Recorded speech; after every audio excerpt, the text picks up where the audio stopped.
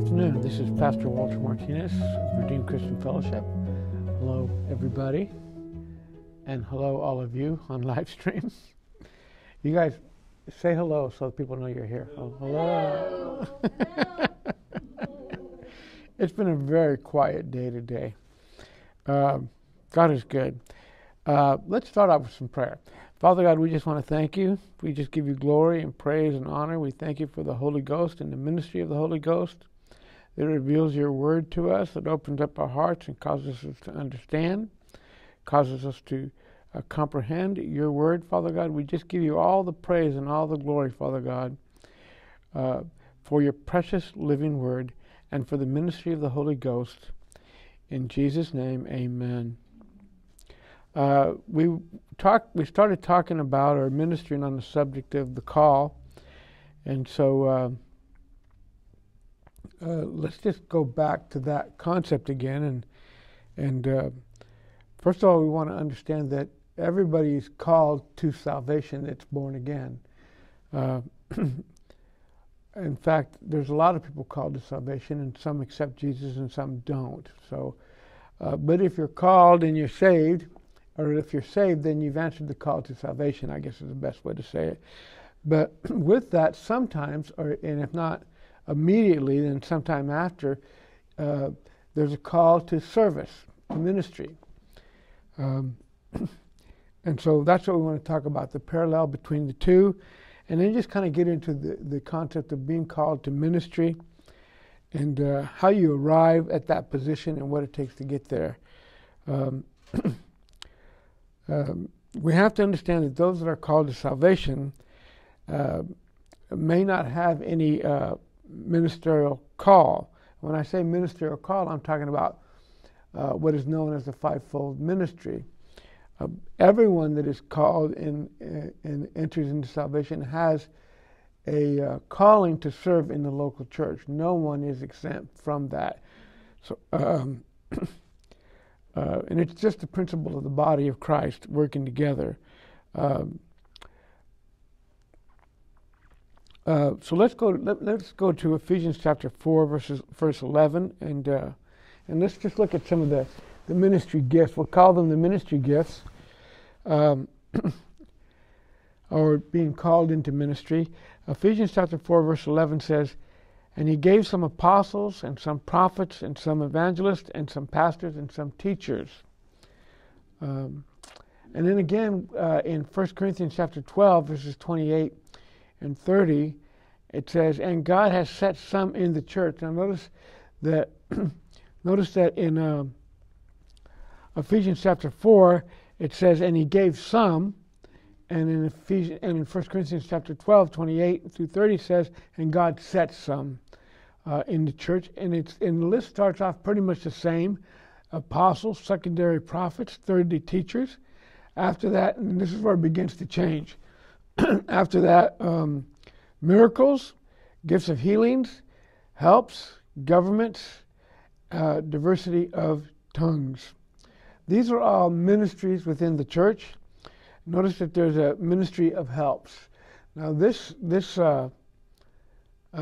one that isn't really talked about too much. I think it's understood, or at least it was understood in former times, I guess.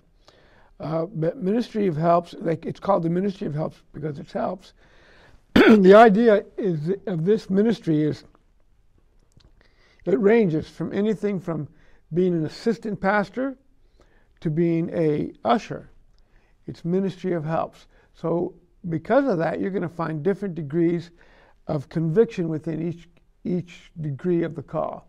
So if you're just called to be an usher, you may not find that conviction to serve as much as you would if you were an assistant pastor, or if you were called to help to stand next to the pastor in some degree, more than just say usher would be, or a different type of ministry, because there's several, and we'll go through some of those as we go on.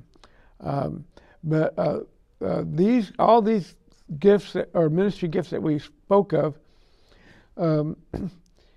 they're not all going to function out of the local church.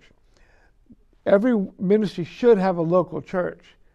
But for instance, the apostle, his calling is to establish works.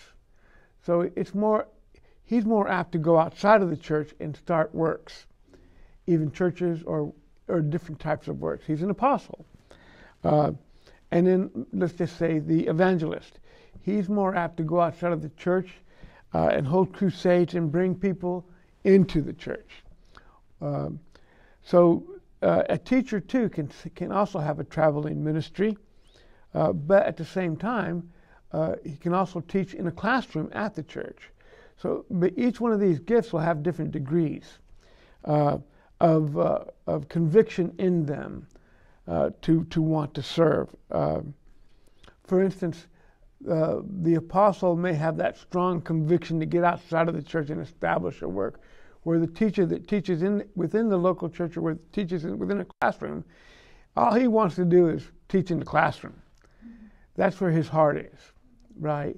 But nonetheless, they're all called to serve to whatever degree. Which one is the best one? The best one is the one that is doing what God told him to do.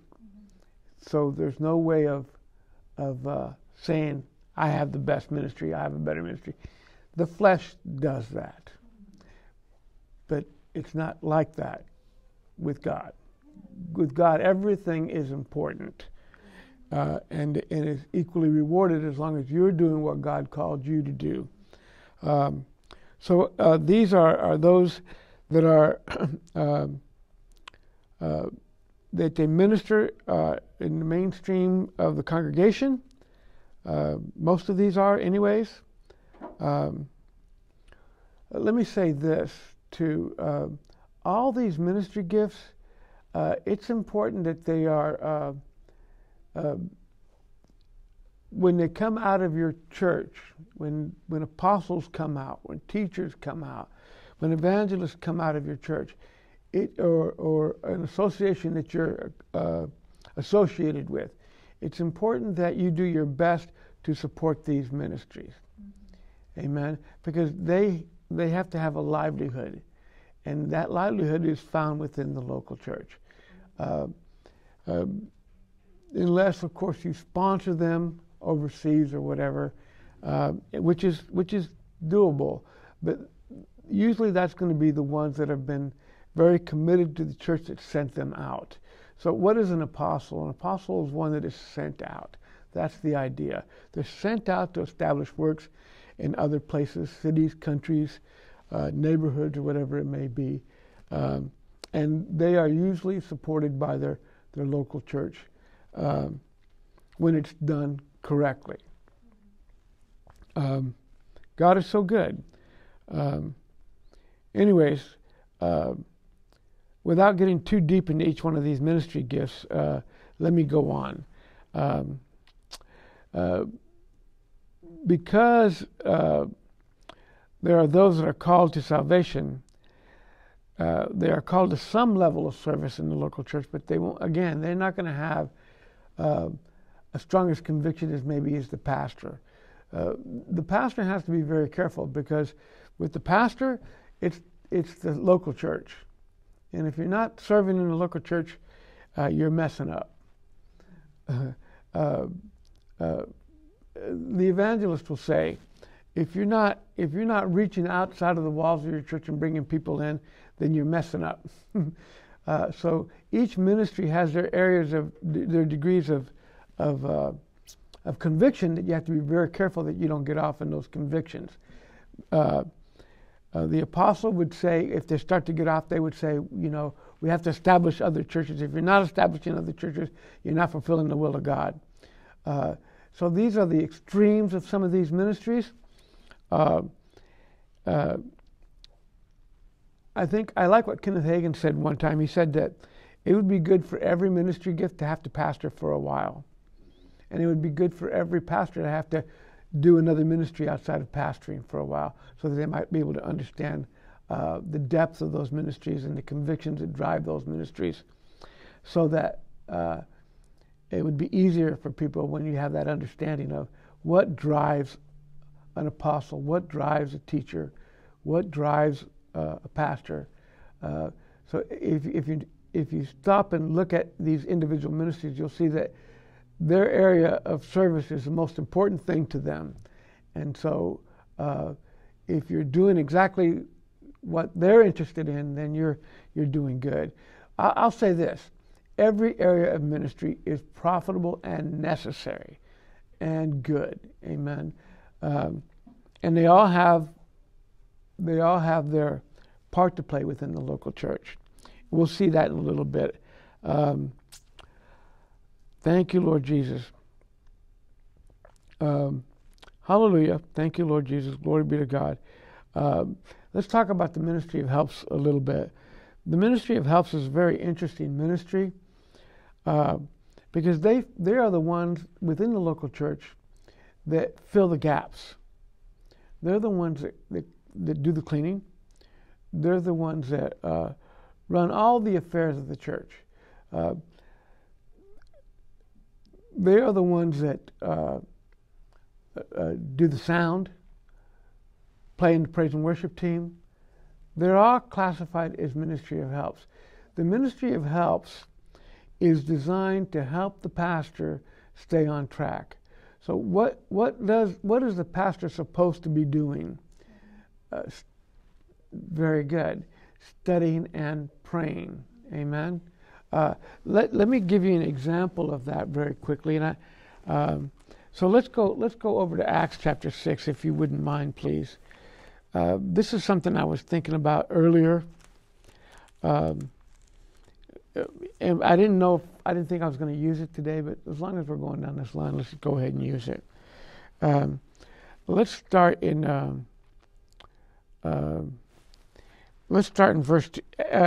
Acts chapter 6, verse 2. It says, "Then the 12 called the multitude of the disciples unto them, and said, It is not reason that we should leave the word of God and serve tables. Wherefore, brethren, look ye out among you 7 men of honest report, full of the Holy Ghost and wisdom, whom we may appoint over these things. But we will give ourselves continuously to prayer and to the ministry of the word." God is so good, isn't he? Notice how the apostles realized that if they were going to continue doing what God called them to do, they had to stay in the word and they had to stay in prayer. So they said to the disciples, "You look for people among you full of the wisdom and full of the Holy Ghost." That's a pretty high standard, isn't it? Or at least it may seem like it today. But people within the local church, they're supposed to be some of those. They're supposed to be full of the Holy Ghost and full of wisdom because of the word being preached, and they're supposed to be taking over the task, the everyday task of running a ministry. In this case, it was serving tables. And the apostles understood we don't have time to serve tables and to minister the word of God to you correctly. Now, I understand that being a pastor, especially being a pastor that loves to study. It can be time consuming. And then when you add prayer to it, it can really be time consuming. So there's times where I just have to realize that I have to slow myself down, because my biggest weakness is waking up in the middle of the night and starting studying. I'll just pop, like this morning I was up at 4 o'clock, drank a cup of coffee, and just started studying. But that can be time consuming. It can wear you out after a while. Now, when you're under the anointing, you're fine. But when you're through studying and you wake up at 4 o'clock in the morning, you're tired. Once that anointing lifts, right? Anyways, God is good, isn't he? So the ministry of helps is vital to the local church. Everyone in the local church should be involved to some degree with the ministry of helps. In other words, everyone's called to serve within the local church. No one is exempt. And there's no exceptions. Biblically, there's exceptions. But that's not because that's what God wants. That's because what people are willing to give. Right? God is so good. I don't expect to win a lot of. Well, let me rephrase that. This is not a feel-good message. This is a know your responsibilities message. It's a message of growth and development, because we've got to get the church, not just I'm talking about the Church Universal needs to make an effort to rebalance itself so it can begin to function like a local church should function. Amen. Because there's so much things out there that are not related to God within some of the churches that we're hearing of today, especially some of these bigger churches, which I really don't want to get into, but we all understand that things need to get better. Amen. Hallelujah. We have to understand that within the ministry of helps, we do have stronger convictions, and some convictions will be stronger than others when it comes to serving God. Amen. You're the only one as an individual that knows what God is intended for you to do. Amen. Now, of course, your pastor may know, but there's nothing he can do to get you to do what you're supposed to be doing. That has to come from your individual heart. Amen. Sure gets quiet around here. Thank you, Lord Jesus. In other words, I can't go out and say, you're supposed to be doing this, you're supposed to be serving God more. I can't believe you're slacking. I can't do that. Do you understand why I can't do that? That's something that the Holy Ghost has to be able to communicate to you. And you have to know in your heart, there's more I could be doing. I need to step it up. I need not to. But see, these convictions that we have, they're like roller coasters. They go up and down, up and down, up and down, depending upon the things we choose to embrace in our lives. So the thing is do we put the call on the back burner?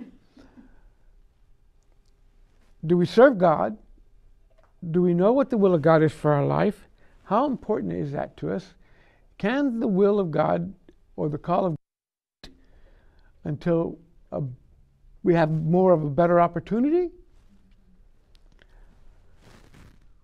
Well, you have to answer that for yourself. All I can do is tell you that you're called to some degree of ministry. Amen. And then kind of show you from the scriptures how it's supposed to look and how a church is supposed to be functioning. That's all I can do. Everyone, well, let me put it to you this way. Not everyone is going to be called to a ministry gift, like the pastors and things like that.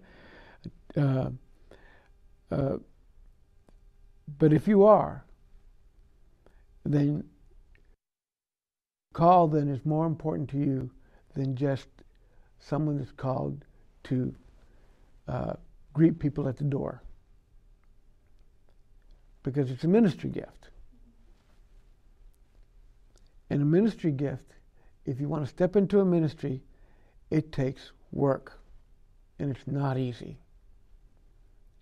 It takes everything. Just being honest with you. Amen? How you work that out, I don't know. Most of you have known me for quite some time, and you've seen how it's worked out in my life. And how the steps I had to take, the things that I had to go through to answer the call. As I read through the scriptures, I don't see it being any. I mean, I think I've had it easy compared to,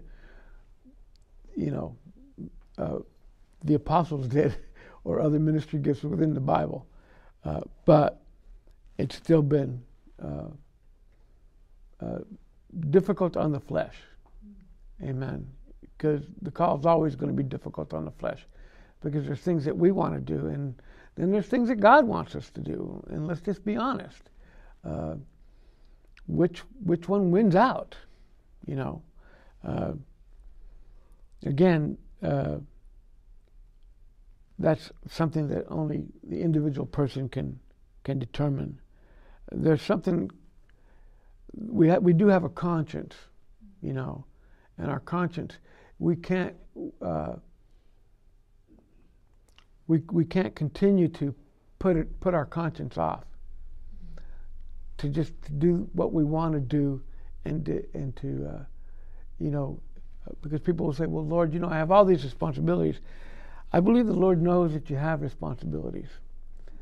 And so I don't know why he called you if he didn't want you to serve. If he knew you had all these responsibilities and couldn't serve.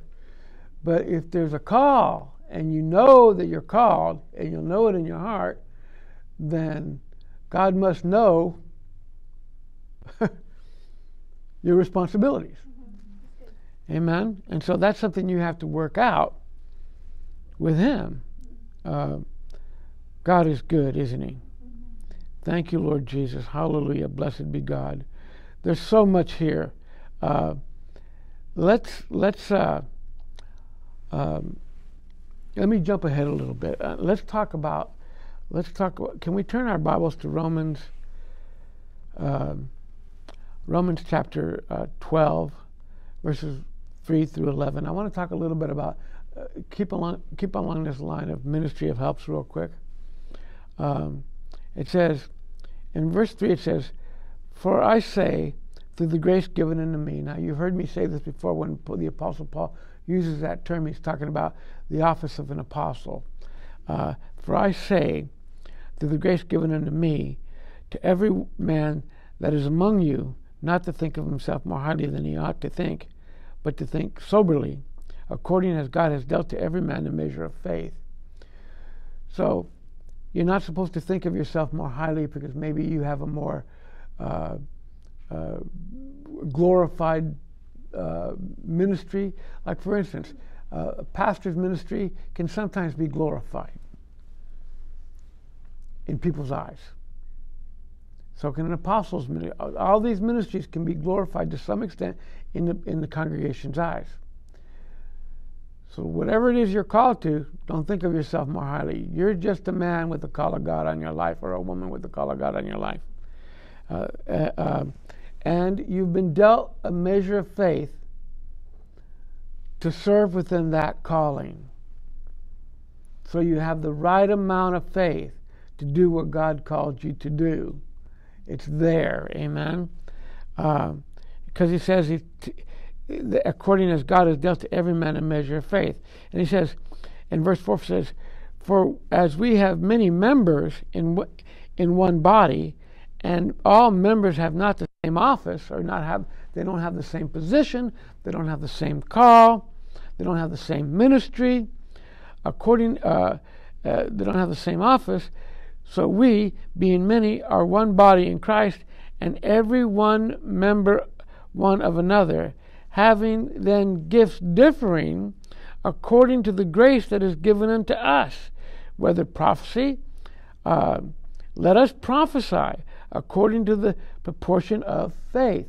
God gives you a portion of faith or a measure of faith so that you can function in the office that he's given you within the local church. Now, we're just talking about the ministry of helps here, but there is people that prophesy, edification, exhortation, and comfort.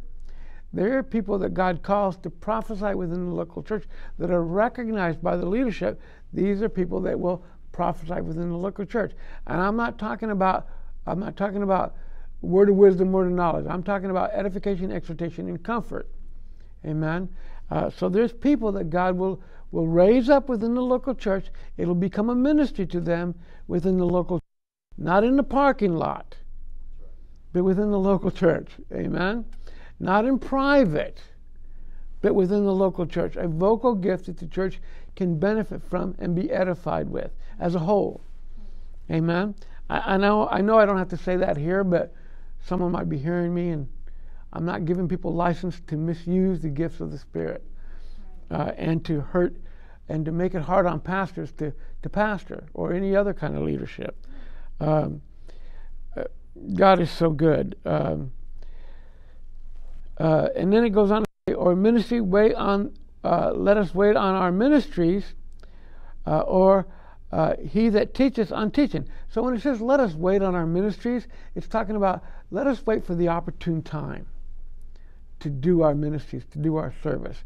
So whether you're in a classroom, or like say you're teaching the children, or say you're teaching adults in a classroom, or whatever it may be, wait on that opportunity. Amen. Whether it's teaching, whether it's exhortation. Exhortation is building people up. He that giveth. There's even people that are called to be generous and to give. Amen. That's powerful, isn't it? Because that means God's gonna, as long as you're giving, God is supplying. You stop giving, God stops supplying. That is just so easy to understand, but a lot of people don't. But can you remember that? As long as you're giving, God is supplying. As long as, once you stop giving, God stops supplying. I've seen many people call them to be givers, and they stop supplying, and all of a sudden, the well ran dry. You know, and then of course they're shocked by it, but you know, did I tell you all I can do is point out to you how things work, and I can't do it for you, and I'm not going to follow you home, and I'm not going to call you and say you're not doing like you're supposed to be doing. I'm just not going to do that. I'm not God. I'm just the pastor. I serve kind of like a compass. I point the direction. It's up to you to follow that direction or to head in that right direction. That's what pastors do. Anyways, it goes on and on and on. Let's talk a little bit about, because I only got a couple more minutes, let's talk a little bit about being separated into ministry. This is so important. Let's look at Romans chapter 1, verse 1. It says,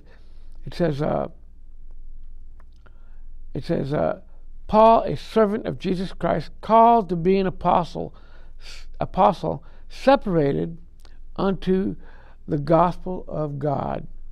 Notice that the scripture, notice that in the scripture, Paul says that he was called to be an apostle, separated unto the gospel of God. Or you could, it could have been at least 17 years, based on the accounts found in the book of Galatians chapter 1 verse 18 and Galatians chapter 2 verse 1, before he ended up in Antioch. And Antioch was where he was separated unto his apostleship.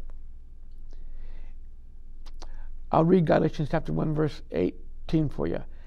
And after 3 years I went up to Jerusalem to see Peter, and abode with him 15 days. Galatians 2 1. And 14 years after I went up again to Jerusalem with Barnabas, and took Titus with me also. Acts chapter 13 verse 13. 17 years later. Now there were at the church that was at Antioch certain prophets and teachers, and it lists all these people, including Saul, which was the Apostle Paul, and then it goes on to say in verse 2, it says, and as they ministered to the Lord and fasted, the Holy Ghost said, separate me, Barnabas and Saul, for the work whereunto I have called them. And when they had fasted and prayed, they laid their hands on them and sent them away. Notice how they were separated. The elders of the church laid hands on them and sent them away because the Holy Ghost said. So notice the confirmation that is coming from the leadership of the church that brought them to this place of separation. He was called, and then later he was separated. With every call, there is a separation. In between the call and the separation is a time of preparation. See, when you're serving in the local church, this is when God prepares you on how to deal with people, how to minister to people, how to help people. I've seen so many people that were called but weren't ready yet, and they made a mess of things when they got out there because they were anointed to teach, and they thought, well, hey, I want to teach what I want to teach, I just don't want to be submitted here. So I'm just going to do what I want to do. And so off they go, starting their church, and before long, a year or two, whatever, then they run into problems and they start hurting people instead of helping people. Well, when you're in the local church serving under a pastor, you're watching him very closely. How does he deal with people's problems? How does he help people heal? Because there's a lot of hurting people out there. How does he do it? Let that anointing get on you. Amen? Until the leadership or the elders of the church recognize that there's a calling on your life and that you've gone through the time of preparation and you know how to deal with people. You can help them and not hurt them. Amen? A pastor doesn't run around pointing out everybody's faults. It almost seems like he ignores them. It doesn't mean he's not aware of it. It just means he loves the people so much that he wants to raise them up in the Lord and wants to see them get to where they're going. And it's a difficult thing for a pastor to have to go through. Unless you are properly trained and allow the Holy Ghost to train you through serving in the local church, you'll have trouble if you try to step out ahead of time. I remember when I was serving in our church, in my church. I remember serving my pastor, and I remember being sent to South Phoenix to do a food bank. You know, I learned so much in those 7 years of serving God on how to deal with people, how to help with people. I didn't know it at the time. I didn't realize it at the time. All I wanted to do was teach. I didn't want to pastor until God one day on my way to the food bank surprised me and said, if you're going to pastor, you're going to have to start a church. And that was the first I heard of it from him. He surprised me. But that experience I got when I actually started the church made all the difference. Made all the difference. I can't begin to tell you what a blessing that time was, that to me seemed to be the most miserable time of my life at the time, because all I wanted to do was teach, preach, and travel. I didn't want to deal with people because it was too hard. But because I was serving in that capacity under my pastor, I learned, and the Holy Ghost taught me under my pastor on how to best help people. And it's helped me even today. God is so good, isn't he? So there's that time of preparation. Know where that time of preparation needs to be spent and what you need to be doing. If you're not engaged with the people and helping them and truly loving on them and not just tolerating them, are you all here? Because if you can do that, then you're preparing yourself correctly. You're allowing the Holy Ghost to teach you. This is where you prepare. There is a time limit between the time you are called to ministry and the time you're actually separated into what you are called to do. Amen? And once again, because you're training and you're dealing with people, it's extremely difficult. Because people can be really unkind. You can pour your life into them and they act like you don't even exist. Are you all here? But unless you learn to trust the Holy Ghost and to walk with the Spirit of God and to be able to hear His voice and to follow His leadings, the devil will kill you. God is so good. You must take advantage of the time of preparation. Does everybody understand what I'm saying? In Acts chapter 14, verse 14, this is the first time. Now remember, in Acts chapter 13, verse 13, the Apostle Paul has been separated, him and Barnabas. But in Acts chapter 14, verse 14, it says, which when the apostles Barnabas and Paul heard of, they rent their clothes and ran among the people, crying out. This is the first time that the Apostle Paul was called an apostle. It is also the first time that he's not called Saul anymore. He went from Saul to Paul, from a teacher to an apostle, when he was separated to the work that God has called him to do. Hallelujah, glory be to God. Well, I guess I'm out of time.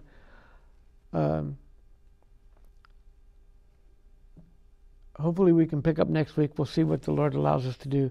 But you are called to serve to some capacity. I'm not, when I teach this way, I'm not suggesting that everybody's called to ministry.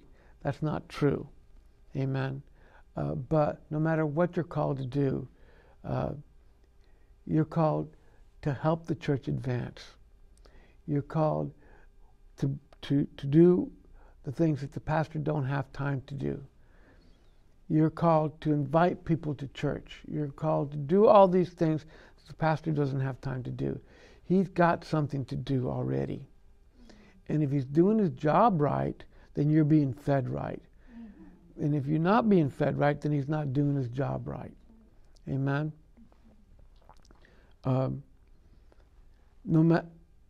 It doesn't mean that a pastor is always perfect and always has the best messages, and you're going to like every message that he teaches, But as a pastor, there's a balance between God loves you, right? God's going to take care of you, and do what God asked you to do type of messages. There's a balance, amen? It's not all just fluff, because you'll never grow and develop, amen? So it's just that balance, and it just takes sometimes a lot of prayer and a lot of study, of which the anointing will help you. You're not alone, amen? God is so good.